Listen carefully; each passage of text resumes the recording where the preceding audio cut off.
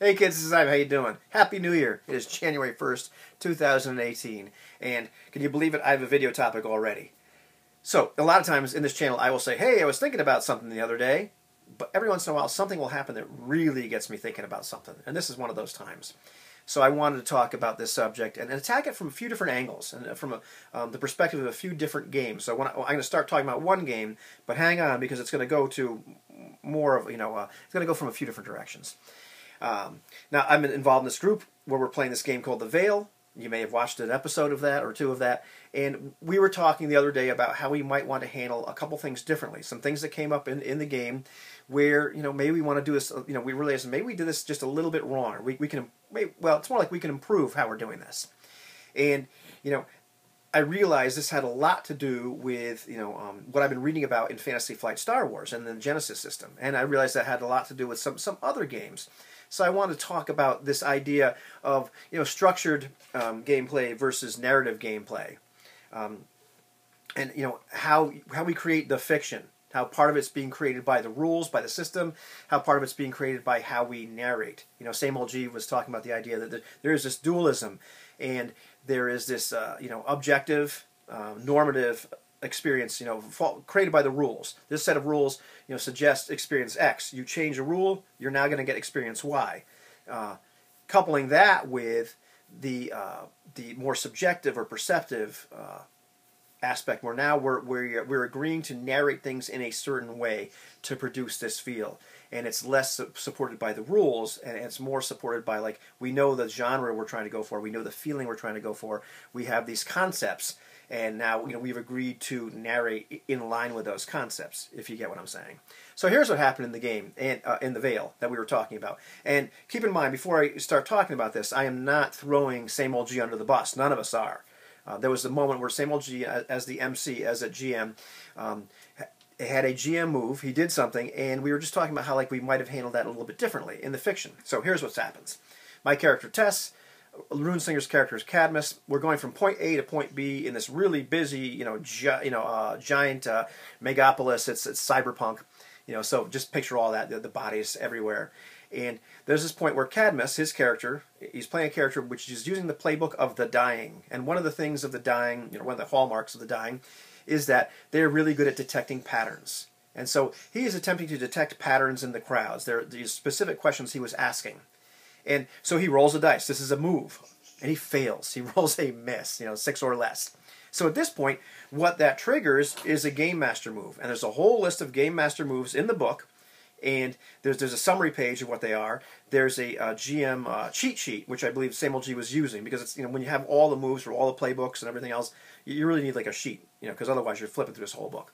However, it's also listed in the book, and it goes into some detail about what each move entails. So the move he chose was take away something of theirs. So he had somebody bump into Cadmus, and the guy picked his pocket. He took his gun out of its holster, his shoulder holster, and so now Cadmus has lost his gun. Cadmus is a PI.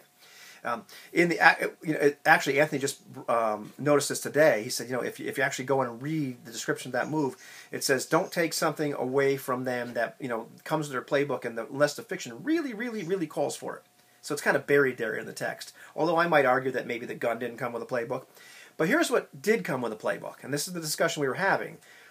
Anthony was talking about the idea that he talked to Emergent Play. Go check that channel out. Great channel.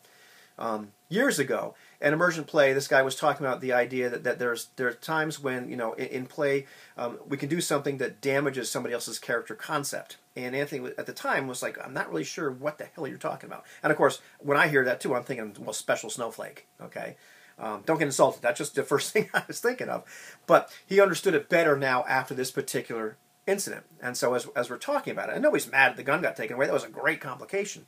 But the concept of this particular character, the dying, and the way Anthony built his character as well, in a narrative sense, because there's not a lot of mechanics to support this in Powered by the Apocalypse, especially in The Veil. We're just going by emotions. But in a narrative sense, his character is a private investigator. His whole business is noticing things and being hypervigilant. The dying themselves really good at noticing patterns and what have you. So we've got this character concept of this really hypervigilant character, and the idea that he could, even in a sea of people, be bumped into by somebody, even if they were professional, and not notice until later that this person had reached inside his coat during the winter and gotten his gun out of its locked shoulder holster. That didn't line up with the character's concept. The character concept got damaged. That part of the fiction at that point became incongruous. It was not it wasn't something intentional on Same Old G's part. In fact, I quipped to Same Old G. I think it might have been in a private message. Like, man, don't feel bad, because if it was me, my GM move might have been like having a pipe bomb go off near us. And that would be the misfortune that happened, because there's a list. What do you do? What kind of GM move are you going to trigger at this point? But we were just talking about that. Interesting, because this goes back to the idea that in the structured gameplay, the rules kind of inform the experience, what is supposed to happen. However, now we have this other narrative point where it's really just up to us to narrate responsibly. It's the holiday season, narrate responsibly, right? And it got me thinking about, how did we handle things like this in the games that I grew up with? So I'm thinking about like basic D&D, or first edition D&D, OD&D, all that kind of stuff. And so I'm thinking about that kind of situation for a second, because every once in a while we would run into these problems where somebody would say, well, that wouldn't happen to my guy. My guy's too cool. So we're in this crowded city, right? And somebody picks the character's pocket, and the player gets upset that this happens. However, if we look at the rules have, in that old game, it has rules for thieves picking pockets. And so if the good guys can do that, the guys in our party can pick pockets, then it stands to reason that, in fact, the bad guys can do it too. In fact, I think it might have been in the Dungeon Master's Guide to First Edition D&D. That sort of stuff would happen. You might find out that there might be a random encounter in a city, and it might be that some guy tries to pick your pockets. If they're successful, they've just picked your pockets. There is nothing in the rules that mechanically suggests that your character has a chance to be so cool that they'll notice that somebody's picking their pockets. It's all based upon the thief's chances. Now, games got designed differently. Maybe at some point, I'm sure people were upset that, like, hey, I should have some, I have this character concept. If there's nothing in the rules to support it, then then I'll make a game. Somebody ought to make a game that supports this. And so I look at my shelf now. Actually, I move my games around, but you look right about over there. I've got a whole bunch of games now where that exists, where there are attributes such as perception and vigilance, etc., where people are going to be able to notice when something like that's going to happen. And so there's an opposed role now. It's not just that this, I have this character concept, this idea that my character is really hyper-vigilant. There's actually rules to support that. Now, what can still happen in these games is you can go in, and I've talked about this a lot on my channel lately, you can go in with this character concept that you cannot support via the rules. You're engaging in character poisoning. You have this concept of a character that's cooler than the rule set will actually allow. Either you can't build a character that vigilant, maybe it's your starting character just can't be that vigilant, or maybe you just didn't you didn't allocate your character build points in the right area. So when you have this concept of your guy, my guy, who is hyper vigilant, could never have his pockets picked in the busy city because he's the most, he grew up with all the barbarians and blah blah blah, all the usual crap we invent, right? But the game doesn't support it. Interesting. Whereas now we have this, Powered by the Apocalypse game, the Veil, where it's not supported by the mechanics, but it's more up to us to support it by the narration and the fiction. And so one of the things that got me thinking about is, as I was reading the Genesis, and which is the engine that powers Fantasy Flight Star Wars, I became more and more intrigued in actually, maybe picking up some Star Wars, believe it or not. Because not only was I reading the Genesis books, but I was watching some of Anthony's videos on it, and it got me really, really, more into playing that game. But part of what happens in that particular game, as you look at the results that dice system produces, the narrative dice system, we go back once again to the structured gameplay, and I believe that's actually, Fantasy Flight Games talks a lot about structured play versus and narrative play. It will produce these results where a lot of times you're succeeding, and you're succeeding with some kind of threat, and it will throw in things. Occasionally you'll fail, but you'll fail sometimes with some kind of advantage. that you might have these moments of incredible triumph, incredible despair. It absolutely screams Star Wars. You know, the idea that you're on the Death Star, and Obi-Wan Kenobi is able to disable a tractor beam, but there's a despair. Darth Vader shows up, and actually you lose Obi-Wan Kenobi. He dies. You're able to escape from the Death Star. It's, you succeed. However, there's a threat. The TIE fighters are after you, but you succeed and you get away. But there's a threat or despair because they actually implanted a tractor beam on or a targeting thing on your ship, so they can find the rebel base. You let them right to them, and in the end, there's this triumph as the Millennium Falcon comes in and helps Luke Skywalker, get rid of the TIE fighter so he can blow up the Death Star. But there's still a despair or a threat because Darth Vader gets away. And that's the feel of Star Wars that this narrative dice system produces. However, just as important as those dice and those mechanics cannot produce the Star Wars feel alone, it is incumbent upon the players, when they narrate what's happening, what those successes, what those threats, what those triumphs, what those despairs mean, how their characters are doing it. It's up to them to narrate things in such a way that it becomes Star Wars. So it's this dualism. The mechanics support this, and the narration supports that. They can't do it without each other.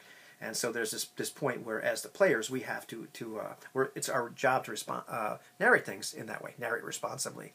And I started thinking, though, there's really no difference between that, the agreement to, we are going to create a Star Wars experience, or we're going to create a Musketeers experience, an all for one, or as we're playing the Veil, we're all going to agree to narrate what we do, as a game master or as players, in a way that we're going to support the character concepts that are on the table. We're going to support the cyberpunk feel, the feel that the three of us had sat down and agreed to come up with.